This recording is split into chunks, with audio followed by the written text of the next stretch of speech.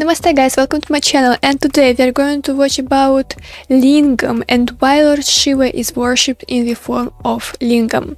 Actually, for me it's a very interesting topic because I always was curious about why it looks like this, because the shape is really quite unusual and I would say metaphoric. Also, one day I went to St. Petersburg, and if you subscribe to my vlogging channel you know about it.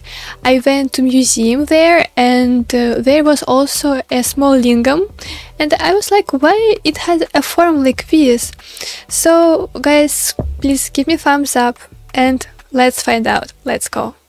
In Hinduism, Sivling is a symbol that represents Lord Shiva as the most powerful deity.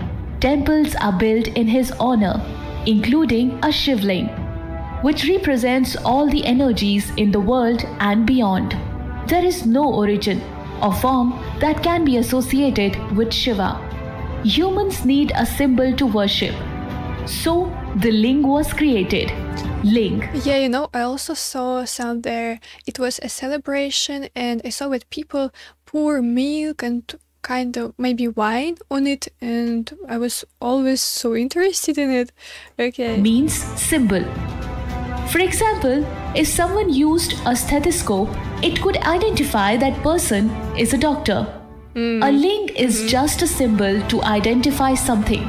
This symbol we call Sivling has a scientific explanation. Sivling consists of 3 parts.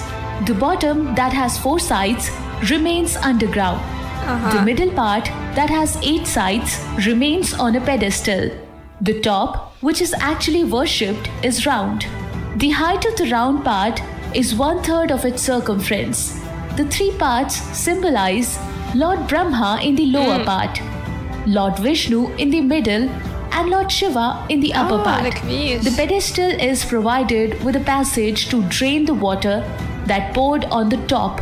Lingam symbolizes the creative and destructive power of Lord Shiva and the devotee attribute great holiness to him. Statue. This does not mean that others should give a false meaning to the image of Sivling. It is unfortunate that Western scholars have mistakenly associated this lingam with the phallus, a male sexual organ, and have seen obscenity in worship. As it is described that Lord Shiva has no form. It is ridiculous to claim that lingam represents a phallus. Yeah, this is That is why Swami Vivekananda described Sivling as a symbol of eternal Brahman. Hinduism does not oppose science. It doesn't even oppose other religions. Science is a continuous effort to discover and increase human knowledge of the physical or material world through experiments and observations. But Hinduism has the strength to provide answers to certain problems that science has not been able to solve. Sivling represents the entire cosmos, and the cosmos in turn is represented as a cosmic egg. Again, an egg is an ellipsoid that represents neither a beginning nor an end. The truth behind the scientific research conducted by scientist Niels Bohr shows that the molecules are made up of atoms that consist of protons, neutrons, and electrons, which play a vital role in the composition of Sivling. In those days, instead of using those English words such as protons, neutrons, electrons, and energy, ancient sages used words such as Lingam, Vishnu, Brahma, Shakti, etc. Since Sanskrit was the dominant language in those periods, Sheikh Vyas, the author of Mahabharata, mentions that Lord Shiva is smaller than subatomic particle like proton, neutron, and electron. At the same time, he also mentions that Lord Shiva is greater than anything greatest. Sivling is not just... This is about energies, about physics. I am not surprised. Hinduism is always about science. Just a simple symbol. Our rishis wanted to send a message to the masses that they can see the smallest form of nature in the form of Sivling. Sivling represents the atomic structure. In our atomic structure, there are protons and neutrons, surrounded by electrons that spin rapidly. An examination of the image of Sivling in the context of Bohr's model would demonstrate the surprising truth that Brahma created the world. Sivling demonstrates the behavior of protons, electrons, neutrons, and energy.